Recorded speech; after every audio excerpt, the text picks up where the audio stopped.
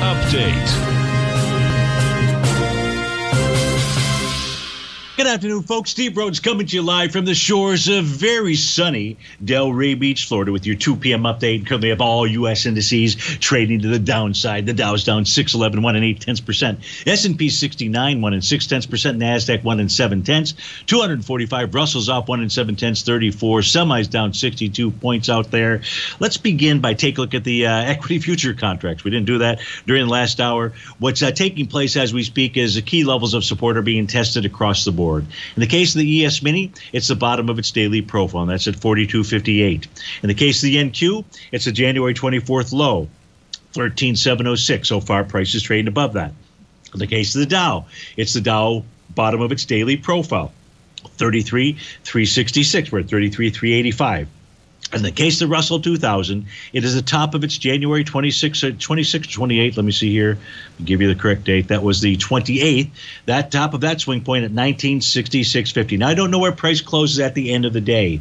As of 2:01 in the afternoon, we have tests and rejection of key levels of support.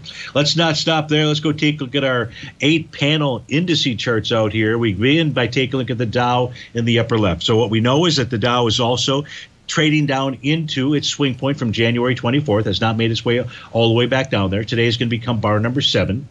It has a Rhodes momentum indicator signal that's been triggered.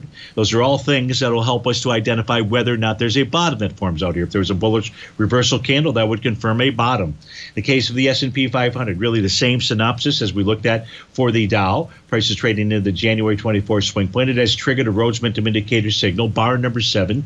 Katie barred the doors. It would need a bullish reversal candle to confirm a Rhodes momentum indicator bottom. Same pattern going on inside the NDX 100. Now, in the case of the NDX, we know that it's testing or is close to testing the bottom of that swing point. That swing point low is 13.724.